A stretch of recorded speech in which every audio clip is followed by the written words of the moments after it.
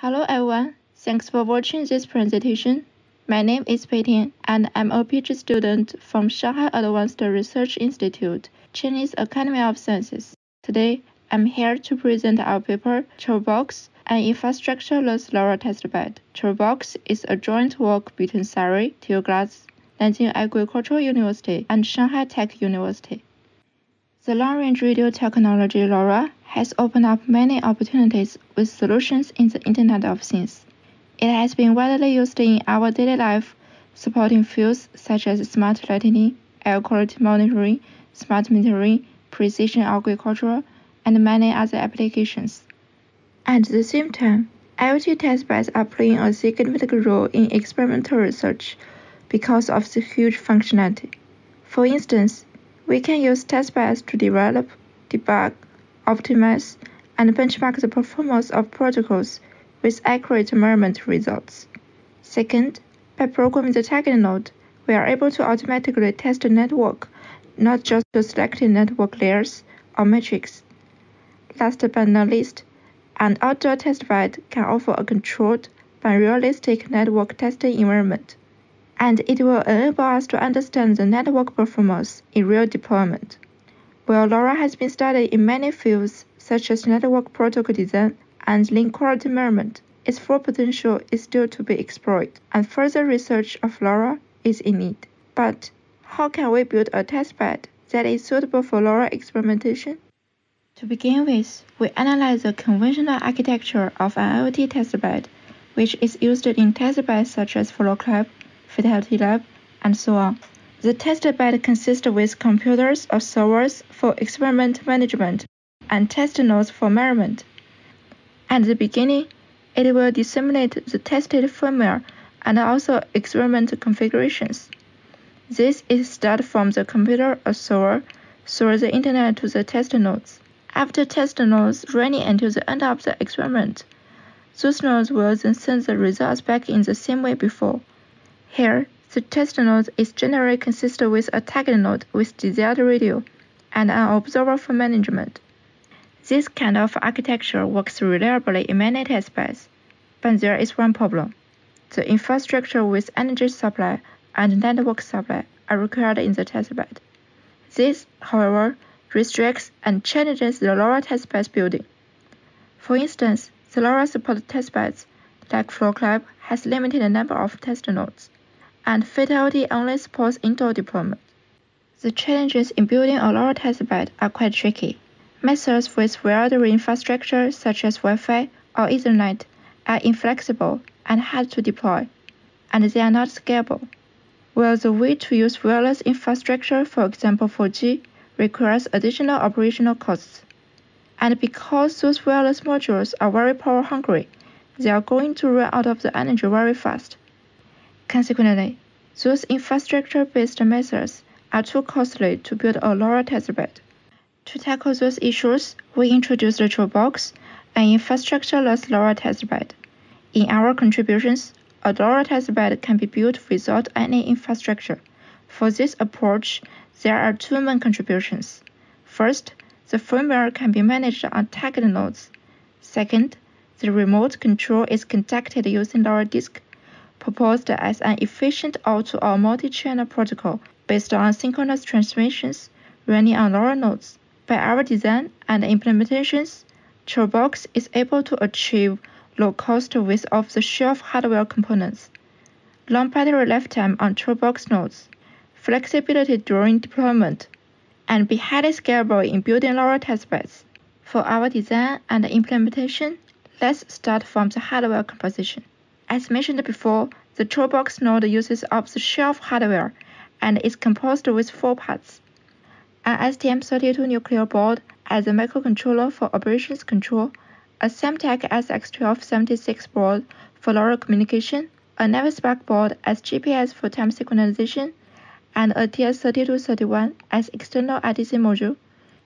In this simplified pin connection diagram, besides connection for both communication and external interrupt, the alarm pin of IDC is connected to the reset pin of microcontroller, and we will explain it later.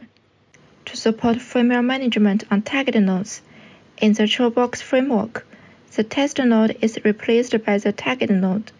A control node linked to the server, communicated by serial commands, is responsible for disseminating the experimental configuration and collecting results. And ChirpBox uses LoRa disk for transmission instead of the internet. Now, I will show how firmware is managed on target nodes. In ChirpBox, the MCU has two 512 KB flash banks. The daemon program and the firmware and test program are put in these two banks separately. Every time when the MCU is powered on, the bootloader starts to read the flash, and then the MCU executes the program according to the selected bank.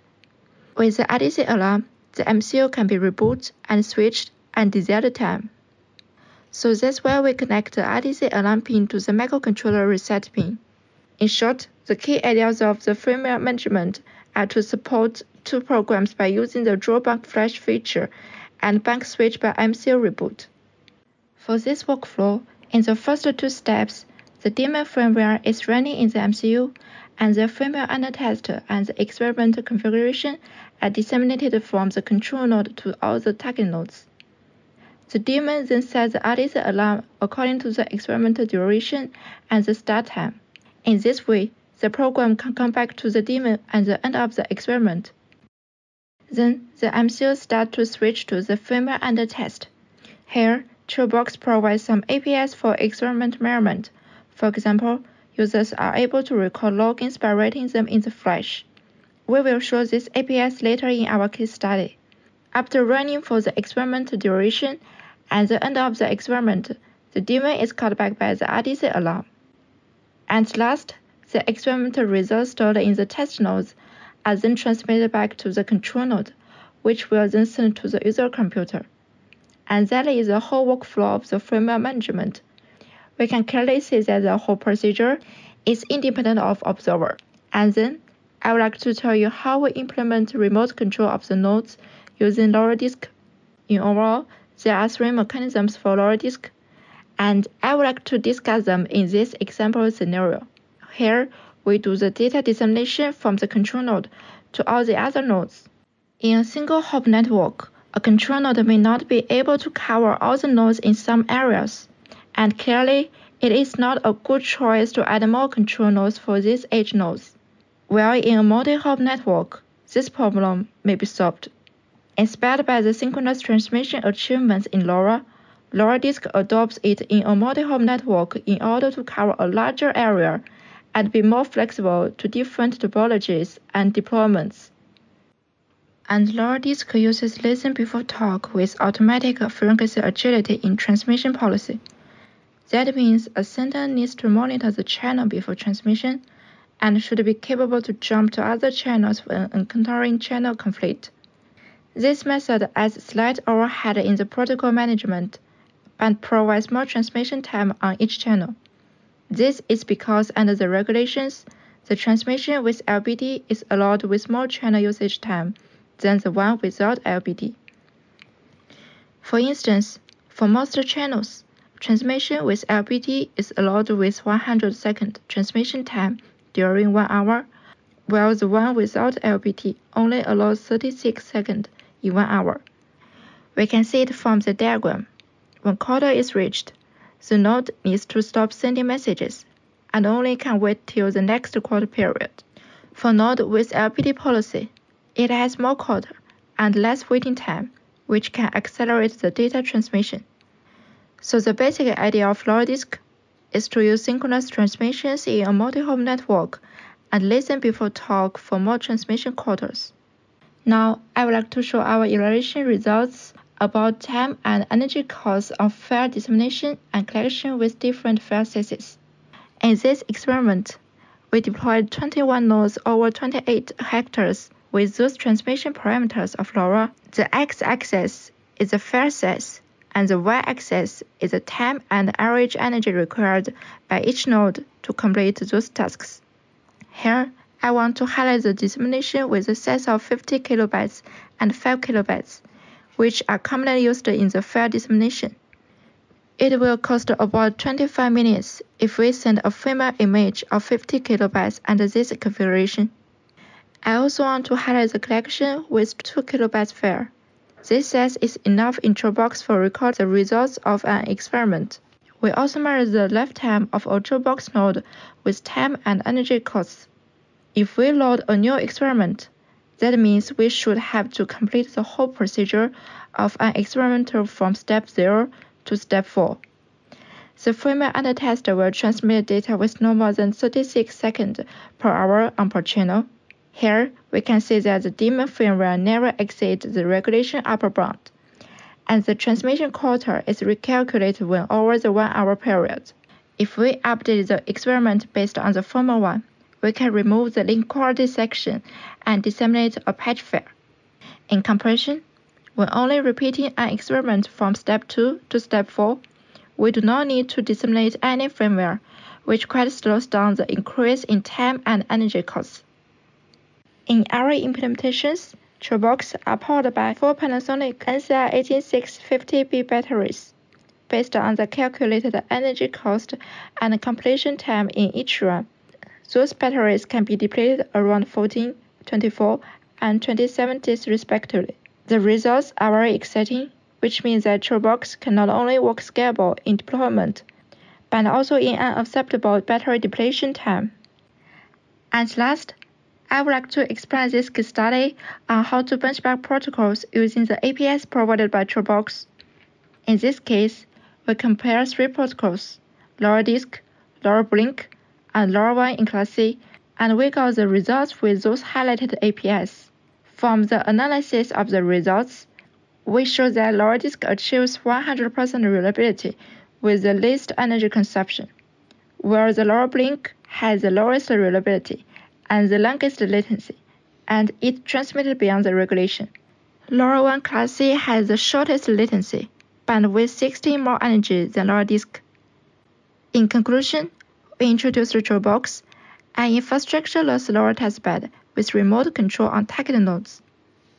For this design and implementation, the firmware management on target nodes uses a dual-bank flash system and switches bank and runtime. And the proposed LoRa Disk protocol allows an efficient auto data collection and dissemination.